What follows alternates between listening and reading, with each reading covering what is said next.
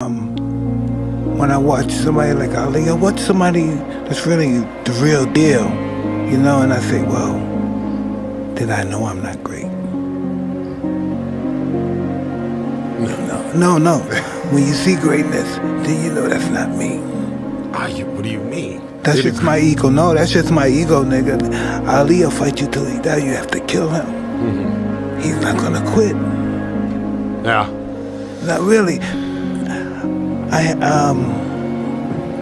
I want to believe that I'm that guy. Mm-hmm. My ego tells me that, but the reality of it is that I love my beautiful wife. I love this life that I have. I can do almost anything, and I might not want to give this up just to prove that I'm a tough guy. Mm-hmm. But Ali would. Yeah. Well, there might have been a time in your life, though, Mike, where you would have given it all up. Well, I believe that was. I used to know I'm not him. Mm-hmm. That's what I know.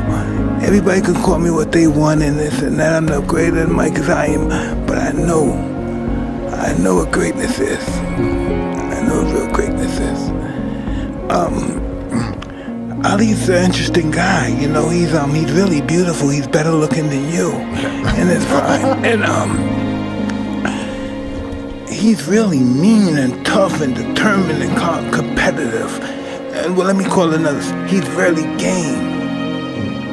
What make him? Why is he that way? Why? That's what I'm after too. Like, what makes somebody that? What is it? It goes beyond himself understanding. Yeah. Yeah. Ali goes to the level where I'm afraid to go. Yeah.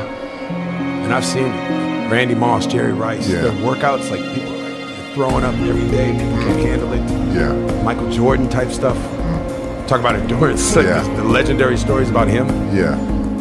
Kobe Bryant, late Kobe Bryant, him getting 3,000 makes. It takes 5 hours. Yeah. 3,000 makes. Yeah. In one practice. And then come back and do it again the next day. Like, what's it about somebody that makes them want to